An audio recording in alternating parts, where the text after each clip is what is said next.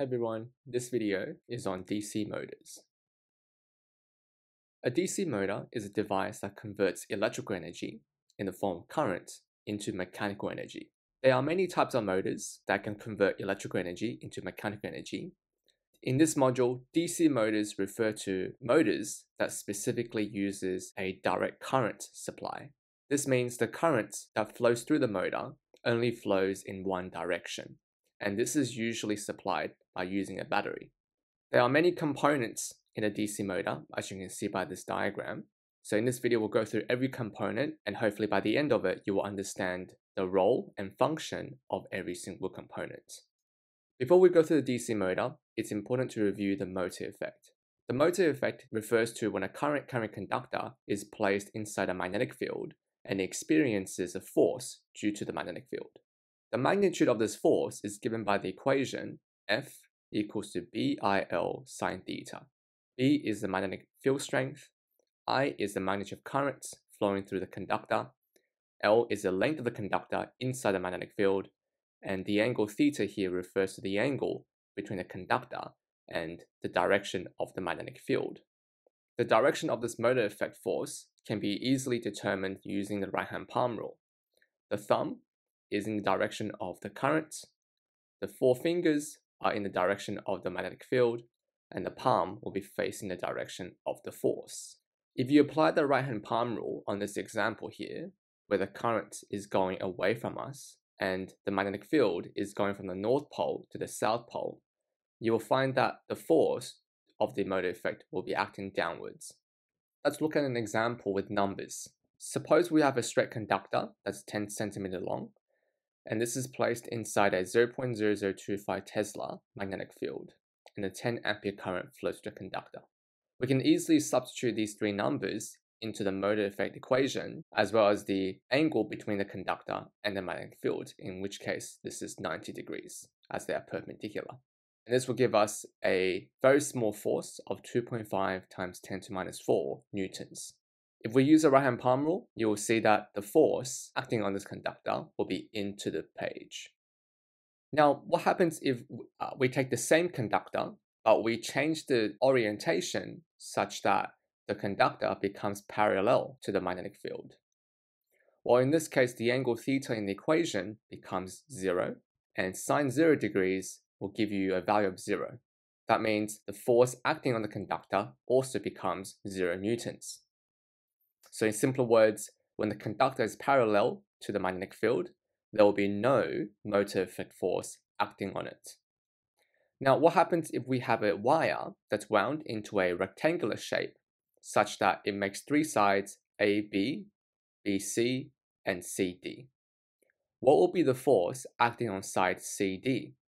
Well, hopefully you realize that the force acting on AB and CD would be the same. If we use the equation and substitute the numbers for the magnetic field strength, the current, and the length of the conductor, we'll get the same magnitude of force as before that was acting on side AB. However, since conventional current flows from positive to negative terminal of the battery, the direction of current will be the opposite as it flows through AB versus when it goes from C to D. And since the direction of current is reversed, when you're using the right-hand palm rule to determine the direction of the force will also be reversed. So in this case, the force acting on side CD of this wire will be out of the page. And this is where we'll begin discussing the concept of how a DC motor operates. The force acting on side AB is into the page, and the force acting on side CD is out of the page. And in this position, side BC has no force acting on it. Imagine if you're looking from the front of this wire setup. What you will see is a single plane of the coil. This is side A on the left, and this is side D on the right. If you're taking a front view, the force acting on side AB will be acting downwards, and the force acting on side CD will be acting upwards.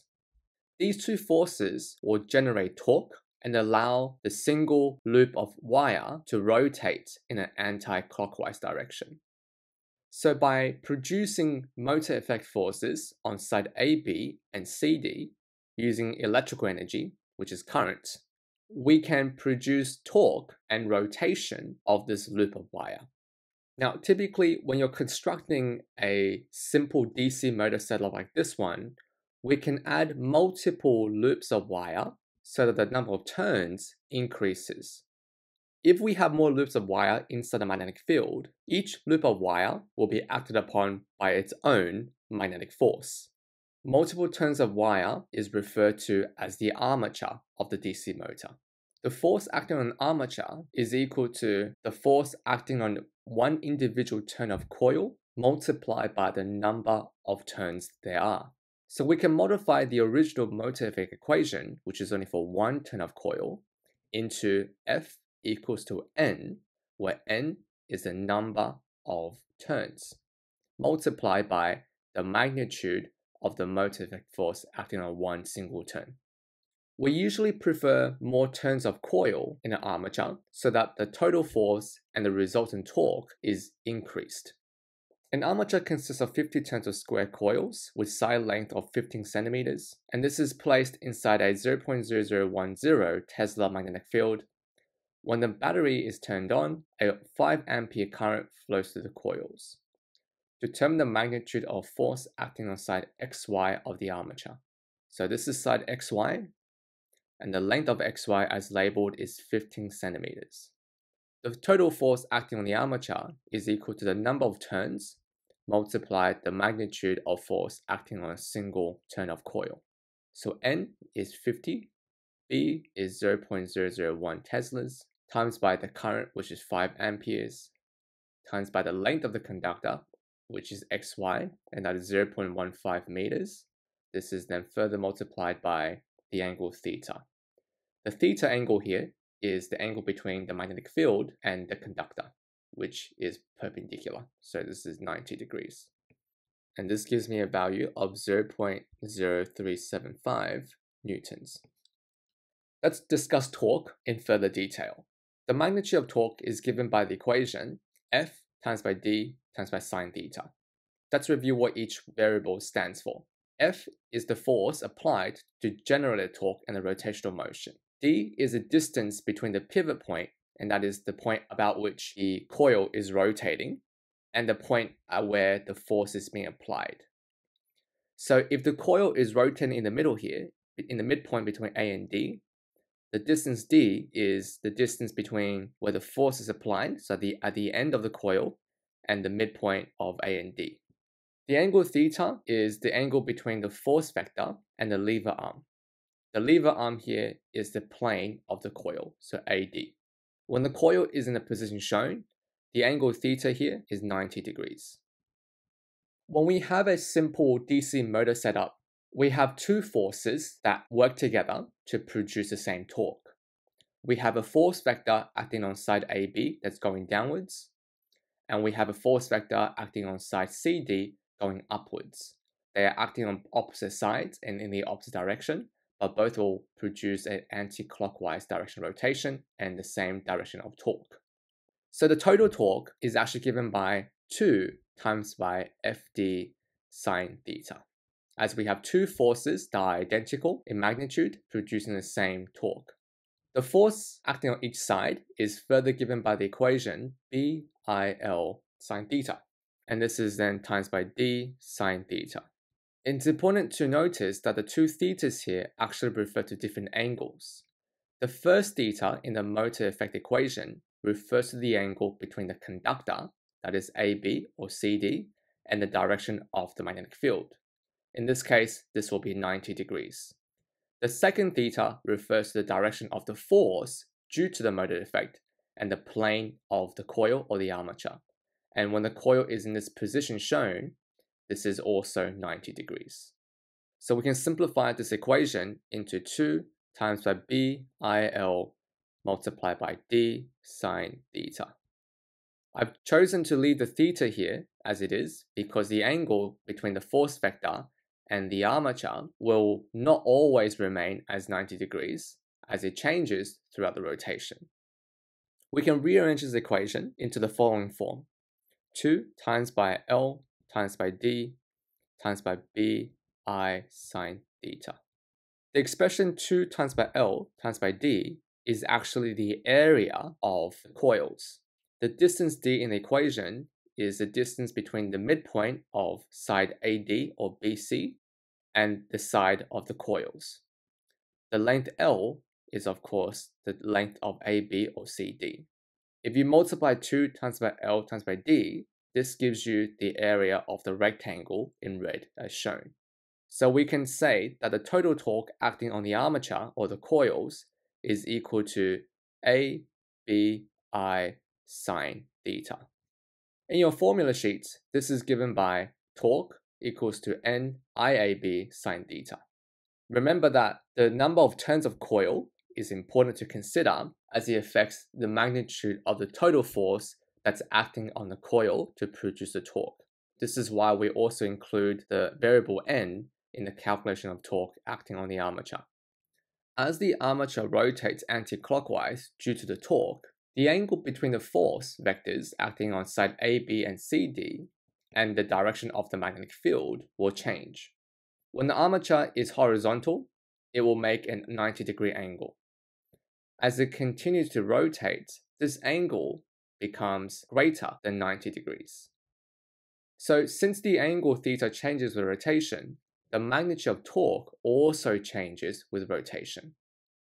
It's important to understand that in the beginning, when the armature is horizontal, when the angle theta is 90 degrees, this is when sine theta gives you the maximum value. And as a result, this is also when the torque acting on the armature is also the greatest. When the armature continues to rotate from the horizontal position, the torque will decrease from its maximum value. And when the armature reaches vertical orientation, the torque acting on the armature becomes 0. However, the armature will continue to rotate with momentum. A DC motor contains an armature of 100 turns of coil. Each coil has a dimension of 2 cm times by 20 cm as shown. The strength of the magnetic field is 0.005 teslas and a current of 8 amperes flows through the coils. Calculate the magnitude of the torque acting on the armature when it is parallel to the magnetic field. When the armature is parallel to the magnetic field, this is when it's in the horizontal position that we saw before. So torque is given by 𝑛𝐼𝐴𝐵sin𝜃. N is 100 times by I, which is 8 amperes, times by the area of this rectangular coil or armature, which is 0.1 times by 0.2 meters, times by the strength of the magnetic field, which is 0.005 teslas, and then this is times by sine 90 degrees. This gives me a total torque of 0.08 Newton meter. Now, what about the magnitude of torque when the plane of the armature reaches the position shown here, when the angle between the horizontal and the plane armature becomes 30 degrees? Well, in this case, if the armature is rotating anti-clockwise, the direction of force on the left side will be acting downwards, and the direction of force acting on the right side will be acting upwards. What we need to find is the angle between the force vector and the plane of the armature. If we draw a horizontal line here and here, we will know that this angle here is also 30 degrees. So this whole angle is 30 degrees plus 90 degrees, as this angle is perpendicular. So the angle theta between the force vector and the armature is 30 degrees plus 90 degrees, and that's 120 degrees. So the torque is 𝑛𝐼𝐴𝐵sin𝜃. The number of turns and the currents and the area remains the same as the previous question, but the angle theta here is now 120 degrees rather than 90 degrees. And this gives me an approximate total torque magnitude of 0.069 Newton meter. Let's look at what happens to the rotation of the armature when it gets to the vertical position and after it goes past the vertical position. As we discussed earlier, when the armature is in a vertical orientation, there will be no torque acting on the armature, as the two forces are parallel to the plane of the armature. But the armature will continue to rotate due to its previous rotation and resultant momentum. However, once the armature goes past this vertical orientation, we will have a problem. And the problem is that the force acting on side CD and side AB will remain in the same direction as before. Specifically, the force acting on side CD will still go upwards because the current direction is still going from C to D, and the direction of the magnetic field has not changed.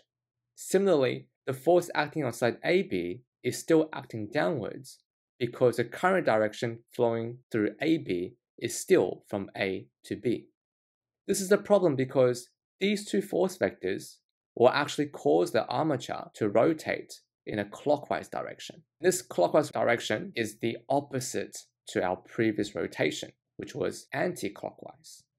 So the force vectors that you see here do not allow for rotation in the same direction.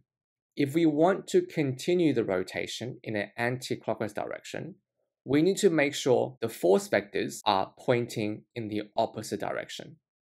To do this, we need to reverse the current direction. We need to make the current go from D to C and from B to A. The direction of the motor effect force acting on this coil depends on the direction of the current. So the question is, how do we reverse this current? This is where we introduce a very important component of all DC motors, and that is split ring commutators. Split ring commutators are two semicircular or curved components attached to the end of the armature. These two components are fixed to the armature, so as the armature rotates, the two split ring commutators will also rotate with the armature. Between the split ring commutators and the DC power supply, in this case this is a battery, we have what we call brushes. The brushes, unlike the split ring commutators, are not connected to the armature. So as the armature rotates, the brushes will remain in their position while the split ring commutators will rotate. This is another diagram showing you what split ring commutators and brushes look like. The commutators will rotate with the armature, while the brushes will remain fixed in place. If you look on the front view of this DC motor diagram, this is what you will expect to see. So when the plane of the armature is horizontal, the two semicircular commutators are also horizontal. As it rotates, you can see the orientation of the commutators will rotate in the same fashion. If we add the brushes to the picture, the brushes will remain in the same place while the commutators is rotating. This specific setup between the commutators and the brush is very important because when the armature reaches its vertical orientation, the two commutators are also vertically oriented. And when this occurs, the gap between the two commutators will be parallel to the horizontal plane and where the brushes are located. In this position, the two commutators will momentarily lose contact between the brushes. During the rotation, the commutators will remain in contact with the brushes, except when it reaches this vertical orientation.